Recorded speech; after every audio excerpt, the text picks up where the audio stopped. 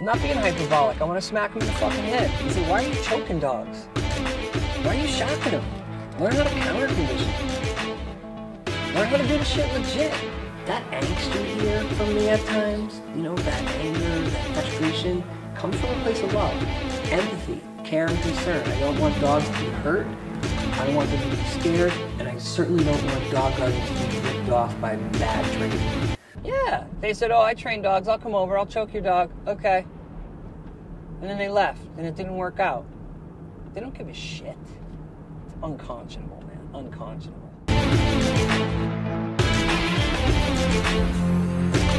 Again, the dirty little secret in dog training is it's all about human behavior. And that changes, dog behavior changes.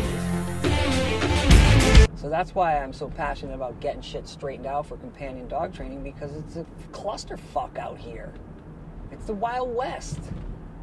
People just do and say whatever they want, and if it doesn't work out, oh well. And while I'm at it, let me tell you fucking positive trainers, you better get your fucking game up. Don't be sitting around here on your high horse because you got a clicker and treats, and yeah, that's great. You're not hurting or scaring dogs, but it doesn't mean you're fucking LeBron. Leave it, leave it!